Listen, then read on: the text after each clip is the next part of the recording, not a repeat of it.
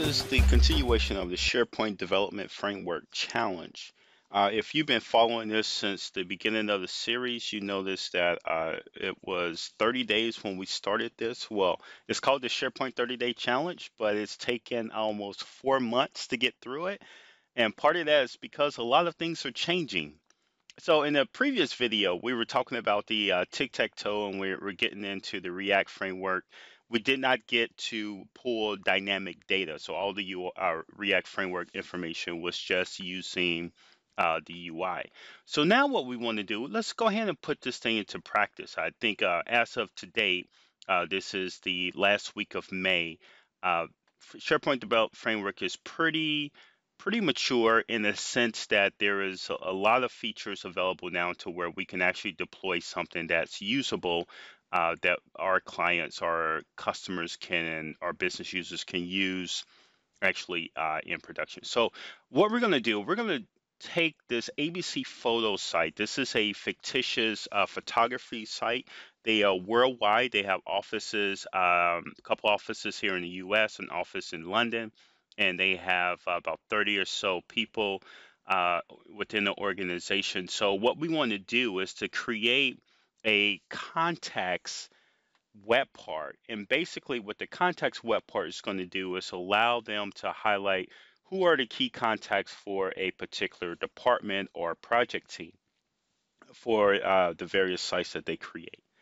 Okay, so let's go ahead and get started. So what we're going to do, let's try to walk through this process using TFS, Agile type process, and just kind of go through the motions. This is going to be several videos to kind of get through this, and this video is really just going to highlight the requirement or the user story that we want to attack.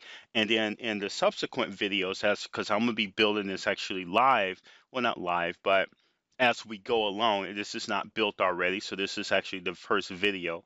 And what we want to do is really try to simulate a real project using SharePoint Development Framework, the React framework, pulling live data, as well as the Agile process and going through stories and tasks and vertical slices and all this other good stuff. Because I think in the SharePoint world, sometimes that can be tedious. So using this as an example, we can kind of learn along the way, learn together how we can split this. Okay, let's go ahead and get started.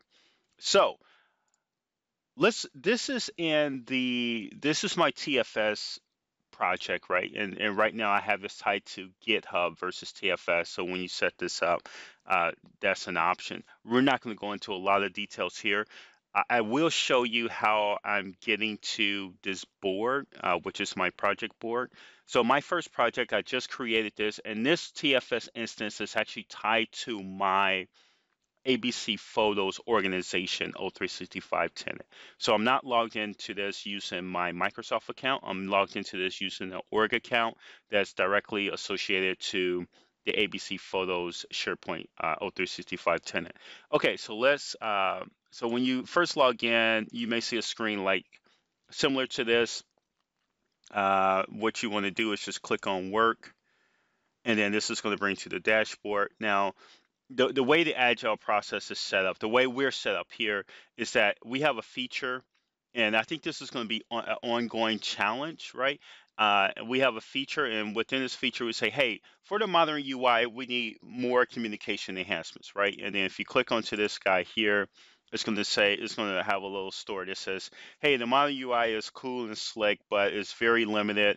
We need additional custom web parts within the UI to help project managers or site owners to communicate what's going on within their department and or project sites. So let's go ahead and kill this. That looks good.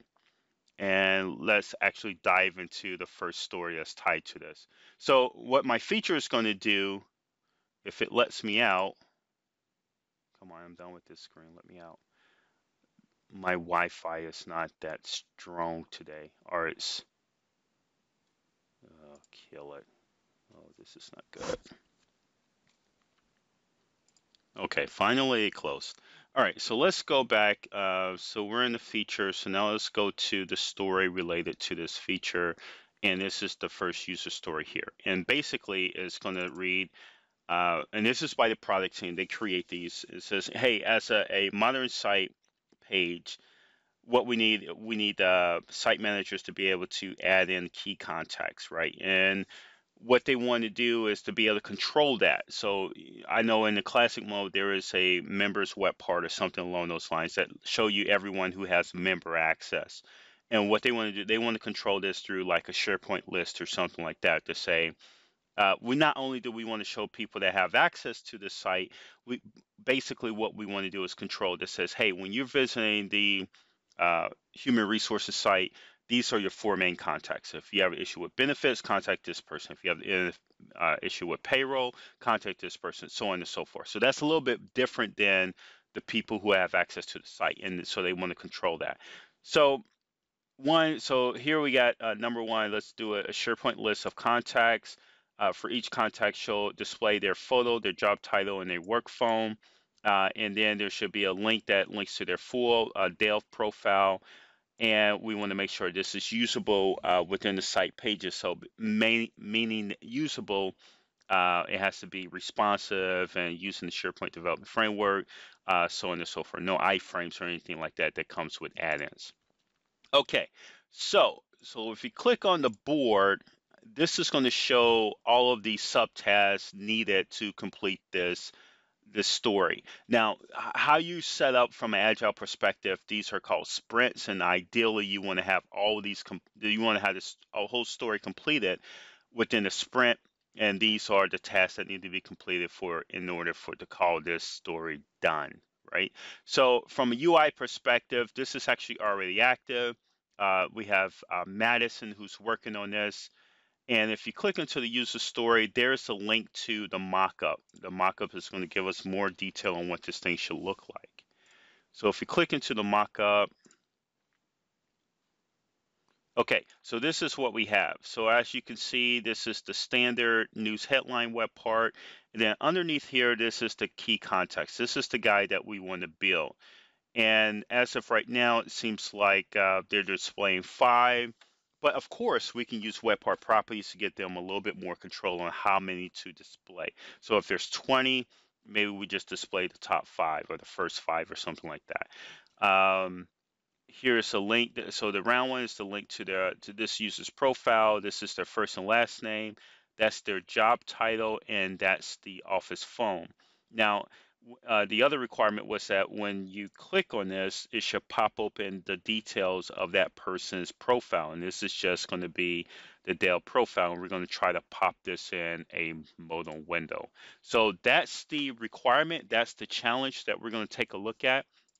Now let's take a look. Now let's dive a little bit into the technical design. So let me go in here, and there's a few key things we want to make sure that we do technically. One, this guy should use the SharePoint Development Framework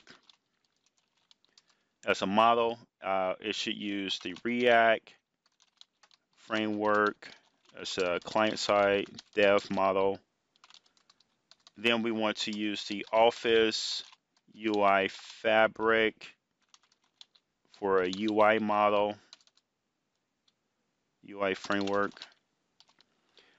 And it should work mainly for the modern site pages, right?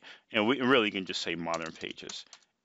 Not so much for classic, right? And basically that if you run into a UI issue where, if you're trying to develop for both, more weight should go for the modern, make sure it's responsive design. Here's another thing. It should be responsive. So we want to maintain that, and we don't want to have to hard code anything or force it to have a certain width. So this should be mobile friendly. What else? As far as web part properties, that should be the title and then display count. And they want to specify a list. So maybe let's just say the list name. They should be able to specify list name. So in the event that there are several lists within the same site, here we could just say same site. And I'm cheating a little bit because I know technically that if we do anything a little bit more than this, it could be more complex, but that's where we can use iterations to layer in more and more and more. But I think to get started, this is the technical piece of it, and then we can go and design it. So let's go ahead and save this. Let's make this active. Oh, we'll assign it to me. Let's make it active. And then save and close. And then that's going to be our guy.